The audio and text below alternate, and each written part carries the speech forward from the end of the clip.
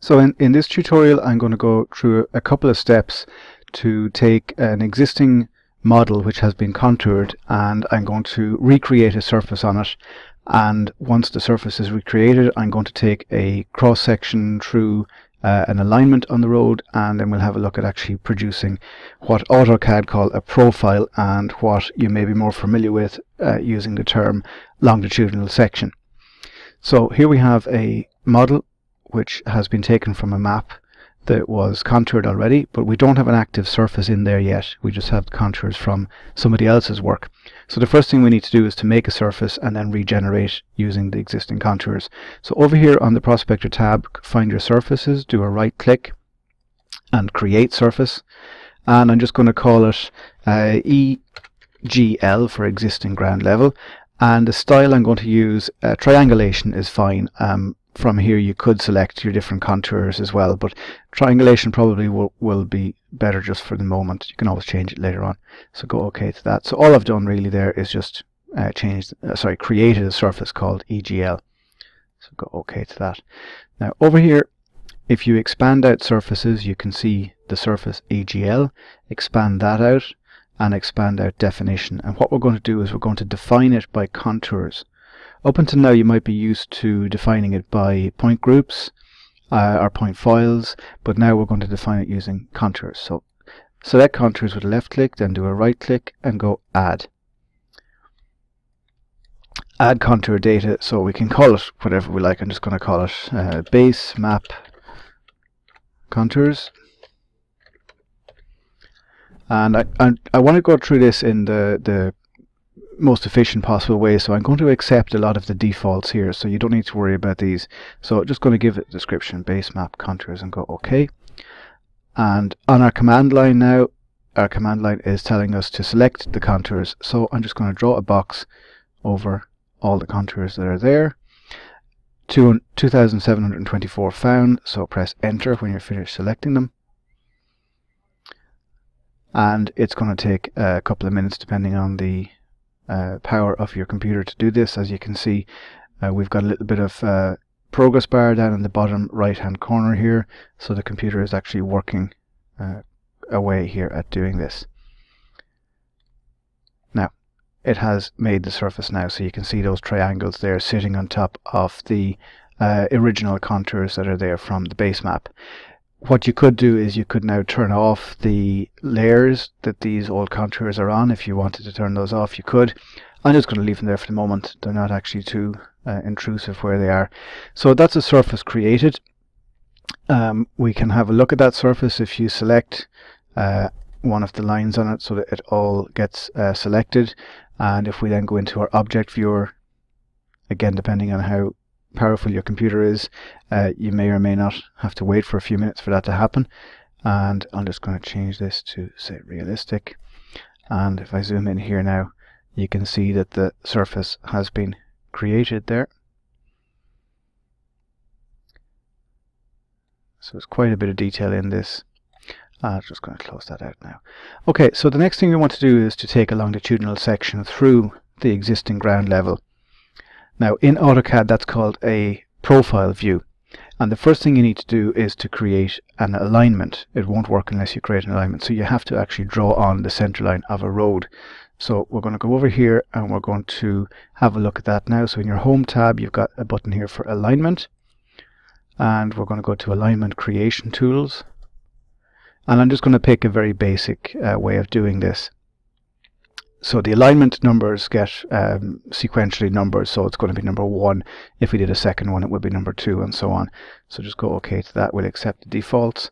And the most basic form you can have is a straight line, so I'm just going to go with that one.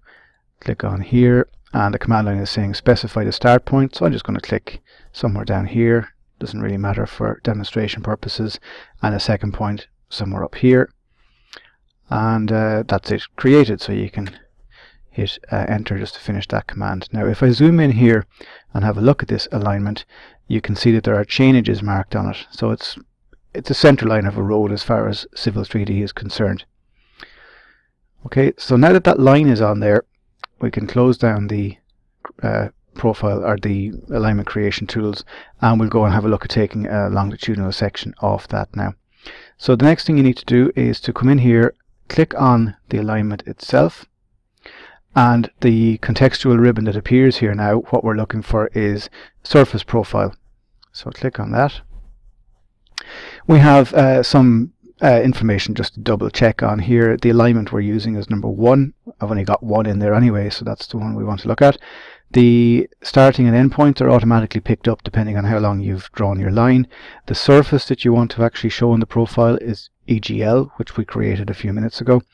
The next thing we need to do now is to just add in here the alignment. So this is what's actually going to get shown on the screen. So I'm going to go OK to that. No, do you know what I'll do? I'll come into Draw in Profile View for a second because I want to show you a couple of things here. So this is just extra settings that you can have a look at and you can play around with yourself. So general alignment 1, profile name is going to be long section. You can give it a description. Profile view 5 times exaggeration, or you can go 10 times exaggeration. I'll go with 10, and we can go next. Now a lot of these are going to be just accepting the default settings really. So again, you can decide whether you want to show the entire length of the road, or you can say, oh well, I only want to see from chainage 0 to chainage 5000 or whatever it may be. So I'm going to go with automatic and next. Same with the heights, it's automatically picking up the maximum and minimum heights along that alignment. I like to go maybe just a little bit below the minimum height and a little bit above the maximum height, so it's automatically picked them up here. User specified 25 is just lower than the minimum, 80 is just higher than the maximum, so that's my preference. We don't need to worry about split view, so we'll go next. Again, the display options, are we going to draw the alignment or not? Well, we do want to draw it, so again we're just going to use the defaults on that. Go next.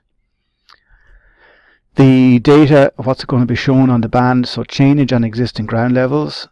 This is basically going to be showing us what will appear at the bottom. You can see here a little preview. What they're talking about here is what information do you want at the bottom of the profile view or the longitudinal section view. So chainage on existing ground levels would be typically the style that would be required.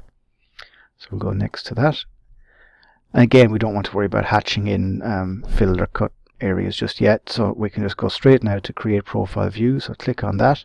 Now have a look at your command line. It's saying select the profile view origin. You've got to be careful here, because what's going to happen now is wherever you click next, the profile view is going to appear, and it will draw from left to right from wherever you put your mouse now. So I'm going to move my mouse out here, and I'm going to go click on my left mouse button, and you can see the profile view has been drawn on there now.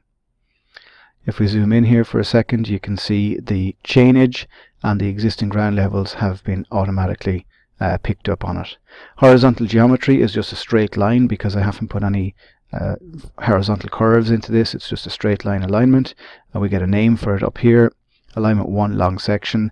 Scales are different in horizontal and vertical because we've got this 10 times exaggeration, and the datum line is at a level of 25. So that's a longitudinal section through a surface which was created from contours. The next video that will be important to look at in conjunction with this is how to put a design for the vertical alignment on here. So in other words, if we're designing the road, is the road rising, is the road falling, what kind of radius and what kind of design do we need for the intersection point of the vertical curve. So that is the horizontal alignment and the longitudinal section taken from the contours. So next video in this series we'll be looking at putting on a vertical curve design onto this section.